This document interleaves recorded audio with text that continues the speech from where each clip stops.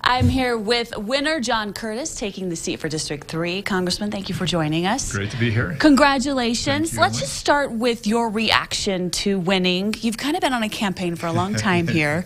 You've won again for this seat to go back to Washington. 2 campaigns in 1 year. Trust me, I'm glad to have it behind me and looking forward to moving forward.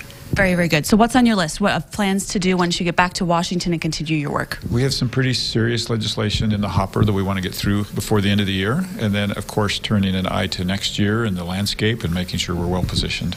Now, last night, they talked about the blue wave coming. And while it did not come in full force, you're going to a House that's now democratically controlled. So how do you go about that as a Republican and look towards working together? You know, I haven't had a lot of experience there, so for me this is not that unusual, if that makes sense, meaning everything is new and everything I'm learning from the start, and so we're going to learn how to deal with the Democratic-led House, and I think we'll be okay. I think we can still work together on bipartisan issues and do really good work for Utah. And that really is the important thing, that we're all Americans, and while we might not agree on things, we got to get stuff done.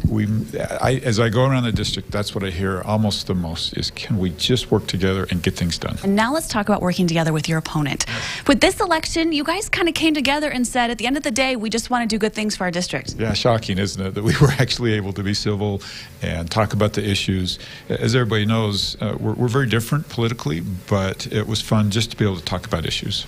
Now, looking back at kind of the past couple years, you've been busy campaigning. Now you look towards a year where you can just work. So talk about how that'll be different for you and how you're hoping to really focus on what you want to get done. It's going to be so nice not to have a campaign hanging over my head. Ever since I've been in, that's what I've been looking at. And it'll be really nice to have a small break and just be able to focus on serving the residents in the 3rd District. Okay, let's take a look at the bigger picture overall and seeing who won yesterday, who's still undecided, kind of looking at the Republican Party from Utah, talk about the results and what you were hopeful and optimistic with what happened. Well, I think we're all watching Mia Love and Ben McAdams. Clearly a lot of interest, and we all knew that was going to be a close race.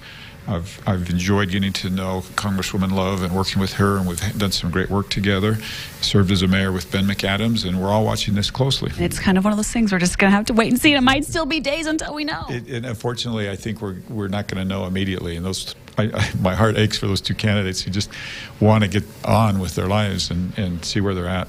One of the reasons why it will be a while is so many people voted. So let's talk about, as you look at the reaction of people voting across our state, why is that so wonderful, and kind of what's your reaction to that? Oh, we've all longed for that engagement, and I think we need to look back on this and make sure we're understanding what engaged them and seeing how we can keep them engaged in this political process.